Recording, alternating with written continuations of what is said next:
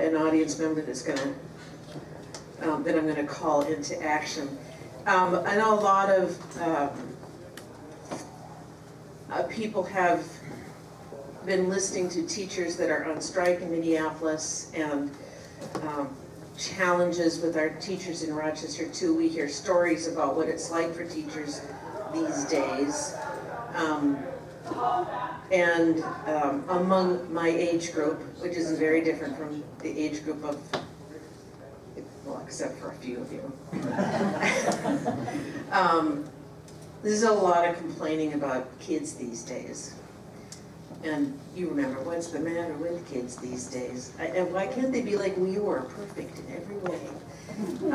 So not a new subject, but it does seem like kids are in a tougher situation now than they were when we were in high school. I never saw a police officer. I mean, I went to Mayo High School. I never saw a police officer. And if there was a fight, it was two girls kind of pawing at each other, or some, you know, chest bumping among the guys. But there was some smoke odor in the hallways sometimes, but that was about the extent of it. And certainly kids have a lot more threats and serious challenges than we did. So why is that? I don't know. I read a note from a teacher who was leaving education, and she wasn't leaving to take care of her family. She wasn't leaving to get a better job. She was leaving because she was so exhausted, because she didn't have the support of the parents, because she couldn't afford all the school supplies for all of her kids, because kids didn't pay attention. She blamed parent involvement, she blamed technology, and she blamed the school system to a degree. And it was heartbreaking to read, but it does make me wonder how are things in Rochester Public Schools. So we have some representatives, some teachers from Rochester Public Schools to talk about what it's like in Rochester Public Schools. Is it terrible? We know some bad things have happened in schools in the last couple weeks. So we've got Tiffany Erie, who is at Franklin. I'm hoping that I can convince Andy Johnsrud to speak about what it's like at Mayo High School. And then lo and behold, we have a Mayo High School student here who can give a little bit of perspective too. I personally think that kids these days are fantastic, because the only kids I know are. And they use a lot of technology, and they know how to interact with people too. And they do interact with people. So I'm a lot less worried than a lot of people are. So Tiffany, what do you say? What do you say about what it's like these days? So this is my 15th year of teaching. And it's not the same. It's definitely not the same as how it started. Sorry, my voice is a little funny. I lost my voice. I don't, it's different and it's hard. It's really, really hard. So I teach art. So I have all the kids. I have K through 5. And the kids coming back from the pandemic, you know, our kindergartners have very little skills to work with. So we're kind of starting way, way, way backwards. And then the social anxiety I'm seeing in a lot of the kids is so hard. So we have the curriculum, we have all the political stuff, we have all of the stuff happening in the world, and the kids are feeling it. It's coming out in their art. I see it in their art on a regular basis, and I encourage that because I want them to have a safe space to get that out. But like teaching during the pandemic, you know, we were teaching to the parents too, and we were trying to also entertain the parents. And I received many emails about what I was teaching and how I was teaching it, and it wasn't right, and I should try something else. And all I wanted to do was to be with students, and I become a teacher to sit behind a screen, and I become a teacher to be at home. I became a teacher to be with the kids, and to then be put in my home and behind a screen where, and parents were trying their best. I know they were, but art was, you know, at the bottom of their list. They wanted them to do the other stuff. So then I would sit there just so hopeful and praying that they would show up so I could see their faces and hear how they're doing, because I work so hard to make sure our studio space is a space where kids feel welcome and safe, and I'm that adult for them too.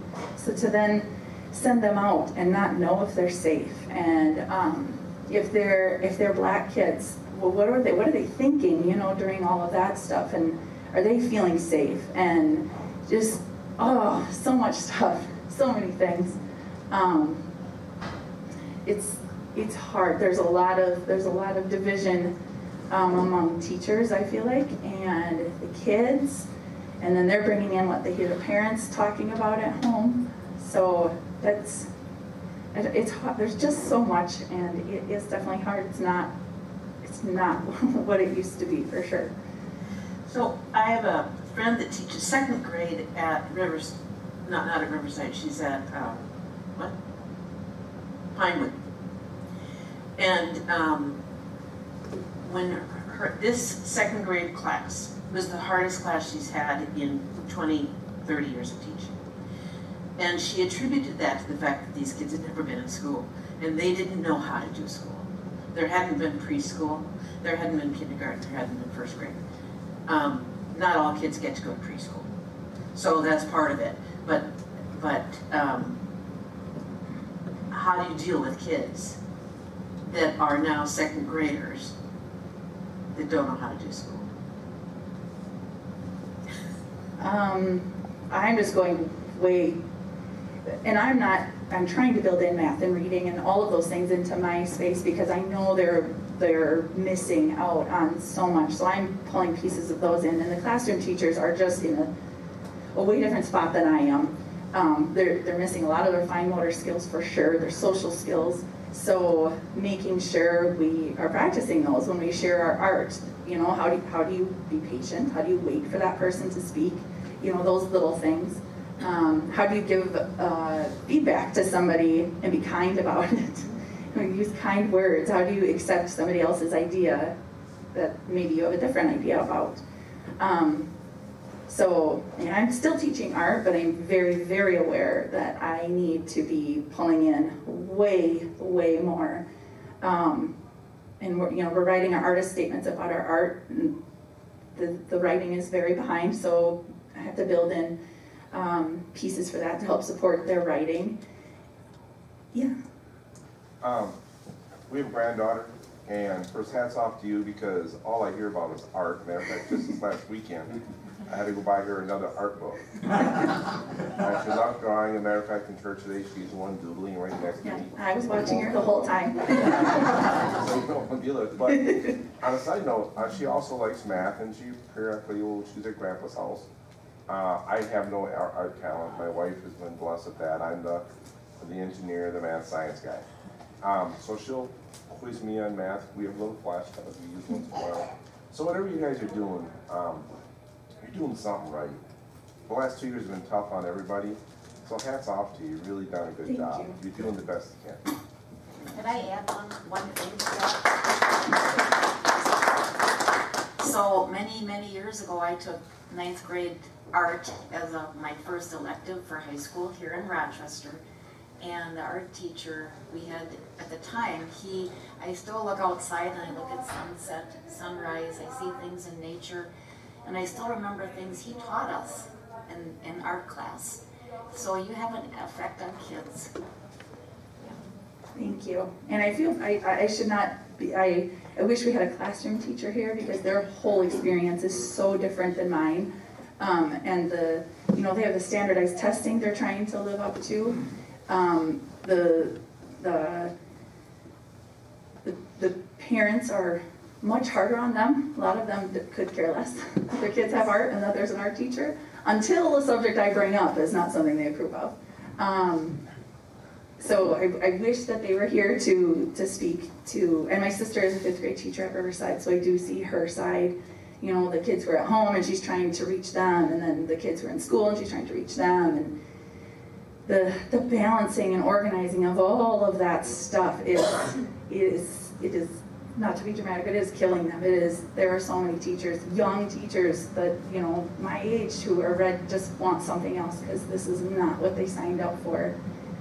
It's hard. Go ahead, you go ahead. Good morning, everybody. My name is Andy Johnsrud. And the first thing that I would say is I'm not here to share anything other than my personal experience. I'm not here to speak for the district. I'm not here to speak for any school district. And I think that, well, I think a lot of things, that doesn't make them true, but as a classroom teacher, this is my 24th year. I started teaching in 1998, and yeah, I would echo a lot of what Tiffany was saying is this is not the game that we signed up for. And I think that I think those 24 years, being the son of an educator, the son-in-law of an educator, the grandson of an educator, I don't think we know what we want public school to be right now, and I think that can be an opportunity. And I think that, as Tiffany was just saying again, I think that can also be an incredibly taxing position to be in, where public schools, we all have opinions about them, for better and for worse. The politicization of pretty much every aspect of what we do, the microscope, you know, bills being introduced and passed where, you know, people can directly report and give direct feedback. What I know is that public schools are a mirror, and they show us exactly who we are. They show us exactly what we value, and I'm 49 years old, and I don't like to look in the mirror at 49 and still see blemishes and see sagging, you know, the realities of aging. But again, public schools are a mirror, and it can be uncomfortable to look at what we are. I will say that on top of everything that's going on, and maybe this is heretical for a public school teacher to say, but no human being was ever put on this planet to do school. No human being was ever meant to be a student. They're human beings. So that's one thought. I will tell you that as a high school teacher, this is, again, you know, can be an opportunity. I would say that the opportunity here is incredibly limited. Incredibly limited. I walk into a classroom where, I kid you not, I count on a daily basis as class starts what percentage of those kids are staring into the void. That's what I've come to look at it as. And it is a void, and it on top of everything, as Tiffany and as we've all lived, that is not a good idea. I've heard comedians joke that it's become the new smoking. Well, now, using, you know, that metaphor or analogy, we now have kids smoking all day long. You know, I mean, think about it. You know, you're old enough in this room. Right, we're old enough in this room, how commonplace it was. And what does anybody do, you know, when they have a moment? They look into the void. So what have we done? We're a mirror, right? We're a mirror of society. So we put those in the hands of everybody, saying such, you know, such things as, well, you know, it's a part of life now. It is. But is it a part of life that's helping or hurting? And I think on top of everything else, it's hurting. Yeah, there are some thoughts. I came to listen this morning. I wasn't going to talk to y'all, so again, I'm not here as a representative of any large Southeast Minnesota school district. Yes. What kind of supports are the teachers receiving from the district? Is there anything built in for self-care or for support? guess I can speak to Franklin. Well, our superintendent has built in some days for us to get stuff done and meet with each other. And I know like classroom teachers are calling a lot of parents and, you know, taking care of stuff they can't get done in the regular school day. At Franklin, I know our administrators are working very hard to find ways. We have 3 administrators and they're trying, like, giving teachers breaks so teachers can just go out and, you know, maybe they leave an hour early, or maybe they just have an hour to just go sit in the break room and just be for a little bit, because we don't have subs. We're really short on subs, and so if I'm gone, if the art teacher's gone, that's the prep for the classroom teacher. That's their time to get stuff done. But if I'm gone, they don't get that time when it's their art day. So they're not, other than the recess and lunch, they're not getting a break from their children. We love our children, we love them, but you need, I mean, you need time. You need time to prep the materials, to make copies, to breathe. And so I know administrators are burnt out too. They're trying to wear the smiles for everybody. And so at Franklin, at least I know that they're trying their best to find ways to help us. And then some of those off days, that I know at a few of the schools, the principals have set up some like well-being kind of activities so the staff can be together. Because we haven't been in staff meetings together. We've only been on a screen. So, you know, we don't even have time together. So they had just like fun days together where you can kind of build that community again among your staff. So they're trying their best with the time and money that we have. Yeah, I would echo that. Just how much administrators are in the same boat, obviously, and we're all doing what we can. You know, a lot of times when I think about school, I think, you know, as I mentioned, the idea of the mirror, and you know, what is the mirror? You know, what is it that that's reflected back? I read something years ago about raising kids, and you know, we swim in this culture that says more, fast, easy, fun. And so, as Tiffany was sharing about those rest days from Dr. Patel, I think are a great offering. I think they're a great gesture. I think they're a great, you know, pressure valve to release.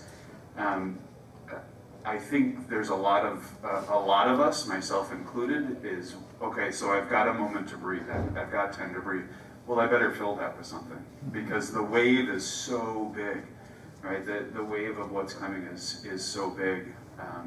Expectations and you know, what we want to do, what we want to help change. And I think someplace in there's a disconnect from the reality of what we are capable of doing as an institution, and that's something you're not supposed to talk about. You know, you're not supposed to acknowledge the elephants, plural, in the room.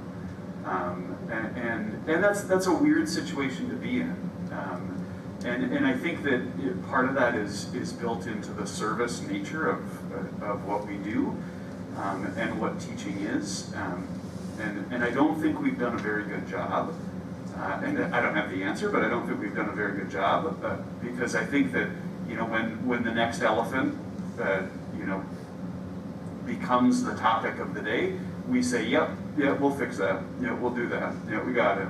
Well, we're starting under-resourced. We're starting, again, as a mirror, right? Where are our resources? And I don't think, I think that reality is a really, really tough one. And I think that's, you know, that's the touch point, and I think that's the grind.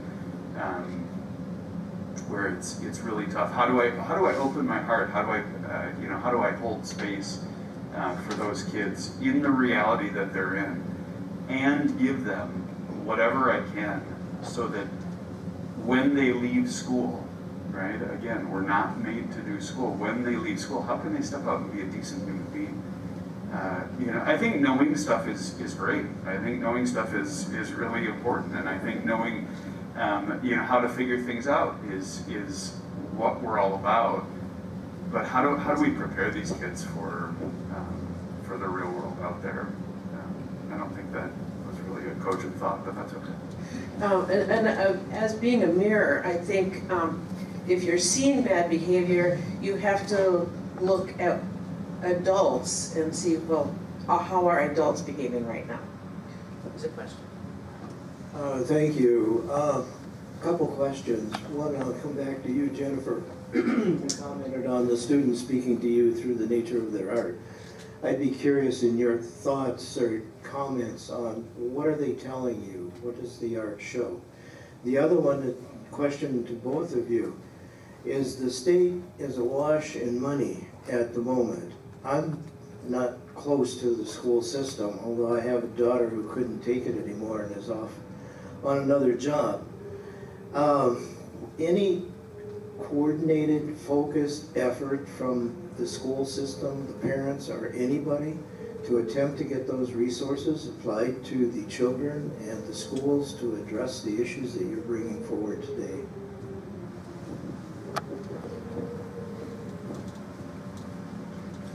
I like that Tiffany and I both looked at each other like, huh. And we're going to give Megan a chance to speak. Well, I'll speak about the art. Well, for instance, I just had a 5th grader do this terrifying artwork of herself in the middle, and it was about social anxiety and all of the things being said around her and how she feels, and it's pencil, and it's a lot of rubbing, it's dark, and it's sad, it's so sad, but she was so proud because she put all of that was in here onto the paper. There's a lot of violence, and that's coming from video games. It's always video games. There's a lot about racism, their feelings about that. They're seeing their friends hurt. They're hearing about it too.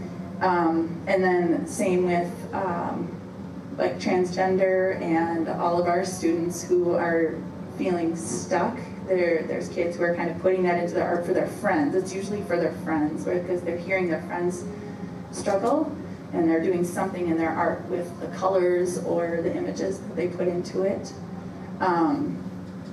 So it's mostly the older kids who are putting these things in. The younger kids, it's the video games and the knives and the guns and the shooting, and we get it out, and then, okay, no, this is not going to go on display because this is not appropriate, and then, at least they got it out. We got it out of there. Now, what can we move on to and do next? Because they got to get it out. I mean, they're seeing it. It's their world every day, all the time. That's what they go home and do. So let them get it out, and then we move on. That's a lot of it. Still the art. I'll let you speak to the other question. I have no idea. To your second question, I honestly have no idea. I think the latest estimate that I heard was 9 billion or something like that. It had actually gone up. And the cynical part of me, the majority part of me, at this point says, what great news, 10-ish years ago, that we as a state could come up with $500 million so that the billionaire Wilfs could have a place for their millionaire players to play in U.S. Bank Stadium, and so I don't know. I mean, I don't understand that how we can have the will, because the big argument was oh my gosh, we're going to lose the Vikings. And it's a false equivalency. I mean, it's not the same thing. I get that. And yet, it is our money. It is our resource. And I think that just throwing money at a situation, I mean, to get to the political aspect, I mean, I think we know probably, stereotypically and traditionally, what are the arguments, right? The liberals, all they want is your money, and the conservatives, say my money is mine and I should keep it. And the criticism is true, right? That we will just keep asking for money because it's really expensive to do the work that needs to be done. And so there's some truth there. I think that there's a lot of people. Tiffany was talking about it before. There are a lot of my colleagues, not just at Mayo High School, but across the district, that I think I know things. But if somebody walked through with a magic golden ticket and said, "I'll pay you roughly the same, and your family will be, roughly whole," but here's a different job that's not in public education, I wonder what the percentage would be. Of people. I would take it.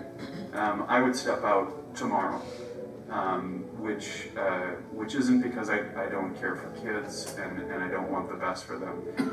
It's just the question is sustainability, right? All these things that we think we're going to do and all these things that are put on us, right? Not by anybody's choice. Are we going to be able to do those things? And I would walk if I had the choice.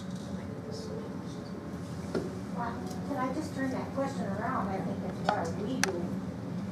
Who are we talking to about the issues? And I know one conversation at home was class size. I mean, that's an obvious thing, is to reduce the number of kids that every teacher has to work with. That's down to Yeah. money. So, Find people to fund that. Yeah, so it's class size. Another question, and then we'll hear from Megan. This is for both you and Andy and Tiffany. Do you feel safe? Two questions. Do you feel safe in your classroom? And do you feel the students are safe inside the building? Loaded question. We might also let Benjamin answer that question. Hold on, sure a second. We'll let Ben. I guess I would say I feel safe. There's definitely kids that I've looked at and I'm like, I'm backing way up because I don't know when you're gonna fall apart. Yeah, I don't, I have kids in the public school system too. And I know every day when my middle schooler leaves, I pray, please keep him safe at school. Because you just don't know. You don't know what they might encounter. What kid is having a really bad day. Yeah. Well, for me in school, I feel safe, but it really depends on the people that you're around. Like, there are definitely some people that you for sure want to steer clear from, or else, I mean, like, it's just an iffy situation. And with everything going on right now, it's always, like, extremely tense, and I've had moments where my teacher has, like, spent 30 minutes talking to the class about emails that he's getting from parents, like, why isn't this in the grade book when he has no clue what's going on and it's all tech issues? And yeah, it's just kind of like a lot going on right now, and I feel like the dust still kind of needs to settle a little bit more before things really catch traction and we get back to the way that things were. Do you think it is safe? Yeah, I mean, yeah, for the most part. I mean, it's not like the school itself isn't safe, it's just some of the people in there are not. You know, like, I'm not saying that they're not safe at all, but some are safer than others. Very good. Yeah, thank you. Oh, did you have a question? You talkative guy, aren't you? No, I wanted to hear what Andy's response. Oh, safety. I have to be careful with this response, but there have been some newsworthy events that I have connection to, and that makes me concerned. I have kids. I go to school with our 16-year-old Penelope. Our 13-year-old Olive will join me next year, and Ben at Mayo. And I have concerns. I think there's, related to the political question, right? It's really easy for us to see the other as some two-dimensional cutout rather than, you know, a full human being. And again, the mirror, right? The kids sense that. My wife and I are posting a German exchange student right now as well. And in a moment of exasperation, I will not use the same language that I used when I expressed this to her. But parents, kids, it seems like a lot of times I'm talked at like I work at Burger King, you know, rather than somebody with 24 years of experience and a master's degree in education, and, you know, maybe, just maybe something to offer. But just that being talked at, like Ben said, you know, about emails, about work, and I mean, another experience that I just had last week, and this I can share in a way that doesn't, that isn't unprofessional or betrays anonymity, but basically had an email from a parent who, you know, said, my kid doesn't like this and is not doing well this way, so here's what you're going to do. And laid out, you know, I'm pulling my kid out and you're going to deliver education this way. And I started to reply to my colleagues, not to the dad, and I just deleted it because it would, you know, it would not be worth saying. But there's a disconnect, you know. They're seeing the other, you know, in all sorts of ways. That's just this really flattened, you know, version of. Absolutely, you know, we are e pluribus unum, right? And I feel like in a lot of ways, you know, we're just killing the pluribus, right? Just pluribus, pluribus, pluribus. You know, I'm a child of 1972, right? I've got a really special little self-esteem inside of me. But what about the unum? Right? What about the unum, where I do have to sacrifice, I do have to give, I do have to. Not always trust what I think about a given situation. That's a thought. My name is Megan Beatty. I teach 6th grade over at John Adams Middle School. I've been a teacher for 14 years. I've taught in the Chicago Public Schools, and I've been 8 years at John Adams. This is the hardest year I've ever taught. I will give you a little insight into the hallways and my classroom. I teach English as a second language is primarily it, but I teach it within the walls of social studies and English language. And so I have half my students as EL students and the other half coming from what you consider a normal American household. This year, about 60% of all students at John Adams are doing fantastic. They are really growing up resilient, they're kind, they're thoughtful, they are hardworking, and that's because not necessarily of teachers, but their household that they come from. They come from a household of usually 2 parents, a household that sits down to have dinner together to ask how they're doing, a household that holds them accountable to their homework, and when a teacher calls, they answer and they take care of the issue at hand. About another 20% of my students I would consider to be fragile. They're barely holding on. They're holding it together, but it's not very well. And about 10% of my students have completely fallen off the deep end. They are to the point where they're drowning and we don't have enough resources to get to them. The behavior and the language of that 10% of students that I'm going to speak to you about is pretty horrible. You asked the question, do I feel safe in school? I would echo Ben, it would depend on which child I'm hanging out with. And at the moment of their attitude. I'm not a very big person, and I have gotten into the middle of a lot of fights this year.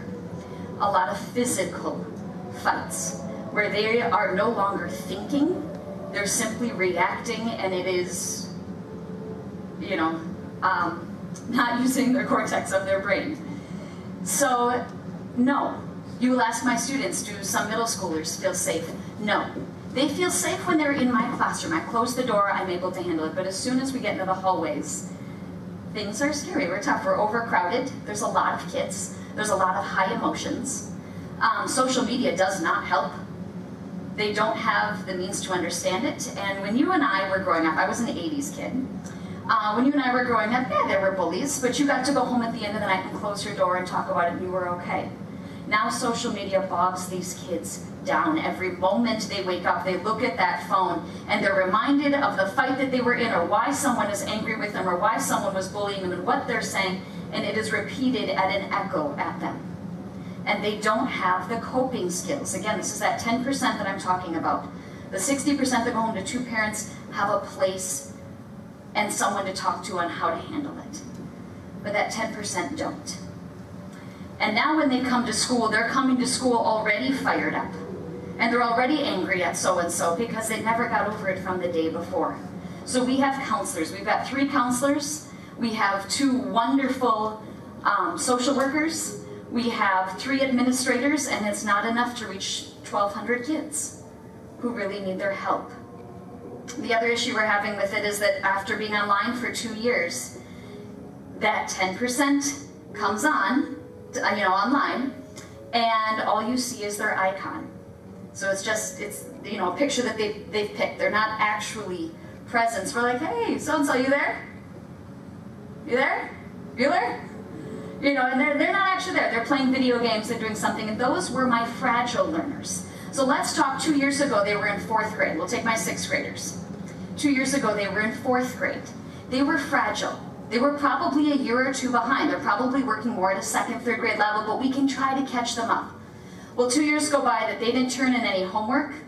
No one was there to help them at home. We couldn't reach them online, through email, through phone calls, through administration, going to the house to try to help them get on. They weren't there. So 2 years goes by, no one's worked with them on social skills. No one's working with them on coping mechanisms. No one's helped them caught up, and now we enter, and now someone's holding them accountable to expectations, to homework, to learning, to how you behave, how you respond. How do you talk to an adult? How do you talk to a peer? How do you talk to someone when you're angry? They no longer have those skills because they weren't taught to them at an age where we could really make an impact. So those are the kids that are coming, that all of a sudden like, hey kiddo, you gotta get your homework done, point. F off, B. That's what I'm told. And I step back and I say, okay. And we give them space. And I come back and say quietly, hey, you can do this. I know you can. You get flipped off, stormed out, because they haven't learned. And now, not only is the 6th grade homework and the work so far above them, that mountain that was once a hill feels like they can't climb it. So why try? What we need, you asked, what do we need? We need people. We need people to show up in our hallways, parents, volunteers in education to come and be with those kids who need a break, and there's nowhere to go in our school because we don't have enough staff, enough resources for a place to send them to go. We need people there. It's not about money, it's about community. There is so much apathy to school right now, and that 10 to 20% of my kids where they don't see the point. They're just barely holding on, they're going off into the void, they're looking out, and you know they're not actually there. Because what's the point right now? No one held them accountable before, so why now? There is so much apathy that I'm trying to instill in them that there can be a future, but they're only in 6th grade, they're 11 and 12 years old. That's a hard thing to think about, to comprehend and to understand. We need people, we need resources, and we need people to stand up for education. Because what's going on those social media platforms, when our school district posts that we go to distance learning for 2 weeks, we get absolutely horrible comments from parents. And these are parents we know. So when their parents are talking about how horrible teachers are, what we're teaching, what we're expecting of them, what do you think they come to school? They're parents at 11 and 12 years old. They parrot what they hear at home, they parrot what they see. So if the parent doesn't care, if the parent is angry, and they've been making fun of teachers and making fun of their district, but their child is still coming into my classroom, what do you think that child is going to say and behave like? I love these kids. I'm not going anywhere. I love John Adams. It's an amazing school with wonderful children, and there is a bright future there. But yes, as Ben said, we're waiting for the dust to settle, and we're barely holding on as teachers. What we need is parents to answer that phone call, and rather than me say, hey, your kid was cursing me out today for me asking them to do their homework, and they say, well, they're your problem during the day, figure it out. I need them to say, you know what, sorry that happened, let me talk to him tonight. I need that kid to come back the next day and maybe stand up for a consequence and say, hey, Mrs. Beatty, I'm sorry. And I would look at that kid and say, you know what, we all make mistakes. Welcome back. That's what we need. And it's not there right now because it's a community thing right now. We need more community standing up for us, standing up for our children, standing up for their futures. Dollars help, let's not lie. Money makes it go around in education, right, Andy? But we still need people because it's the relationships with kids and with staff that will bring us through it. So I hope I answered all those questions that had kind of come up.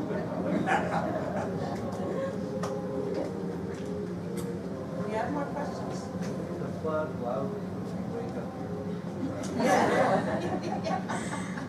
She agrees. Sometimes I put my own students to sleep. This is Clara, our youngest. Our other two are in Sunday school right now. I'm wondering if they're allowing volunteers back in schools now. They weren't. They weren't for a long time, and that was part of the problem. That's also why we've lost a lot of our subs. Subs don't want to come anymore because of the language and the fights, and subs are abused far more even than teachers are because they don't have those relationships. So we've lost a lot of amazing, really good subs that used to come for us. So I don't know, Andy? There are some back in the building, but it's really limited. Again, with COVID, I don't know. Yeah. We don't have many at JA. I don't think any. Most of the time I end up giving up my prep to go sub for another teacher. Yeah, that's how we run it, at least at the middle school and high school, is we if a teacher's absent, their schedule goes into like an online booking, and then we each give up our prep time to go and cover that classroom when there's not a sub. I know at the elementary level, I believe it's your specialty teachers, like the reading specialists that might give up their entire day to go sub for a classroom because it's classroom based. One classroom teacher will, for the second grade team, will absorb that class. Right. So now they've got additional students in there. But it's kind of how we have to cover. It's what we do for each other. Anybody want to go into education? That's the sad thing, because these are the people we need. Those that are really motivated. Do you want to be a teacher, Ben? Not right now. There's a really good, I just wanted to make sure that I put it out there, there's a really good episode of the podcast, This American Life. It was the most recent, I don't know how often they drop, but it was, is school as we knew it done? And spoiler alert, the quick answer is no. As Megan was just saying, relationship, school is the most ancient thing we do. The relationship between two human beings. And the notion that somehow, we're going to put kids in, we're going to put any human being, it's not about kids, the notion that we're going to put any human being, especially kids, in front of a screen and they're going to actually learn something is a basic confusion that I think we're all part of. The difference between, smarts, I can look something up on my smartphone. The difference between smarts and wisdom. I'm shooting for the latter in my work with kids. I'm shooting for, what can I give them to do that? But I'd encourage you to give it a listen. I think it paints a really interesting picture of the reality that we're up against, and we're living, all of us together. I want to say one more thing, or have Ben say one more thing, and then I think we need to stop. But this is one of the wisest people I know. I don't know how it happened, but he is one of the wisest people I know. He's on technology 20 hours a day, probably. What do you say about technology? I feel like it's a blessing and a curse because there's so many things that can be done extraordinarily well with technology, but there's so many variables that could go so entirely wrong, both at school, at work, even at your home, And going back to what Tiffany said about violent video games, is that that part I feel is it should be brought to more attention so that parents can know, because I don't feel like they should be banned for everyone, but it should be up to the parents. The parents should monitor it and tell their kids like just set it straight, like you can never do this in real life, you know, and just like really work hard to give them those social skills. Because even in the last 2 years, I have lost, like, I've gotten such bad social anxiety, and this is the biggest group I've talked to in over 2 years. So it's kind of weird. Yeah. Thank you. But yeah, everyone kind of lost that. So it's all a struggle. Everyone's a little bit off, like tilted, and there's not really much you can do about it because it's nearly everyone. And I've heard stuff about AP students, like who, like when we were in person before the pandemic, like straight A's, like 4.0 GPAs. But now I have friends taking AP Physics, and the curve was so bad they scored a 58 on the test, but it was rounded to a 95. Because everyone's Everyone's just like not doing good, and it's really hard to learn in situations like this, and I'm pretty sure that like everyone can agree on that. Yes. And that's a smart question. I'm going to have to cut us off, but man, these are 3 people just from our congregation. 2 of them had no intention of speaking today. So thank you, Tiffany, Megan, and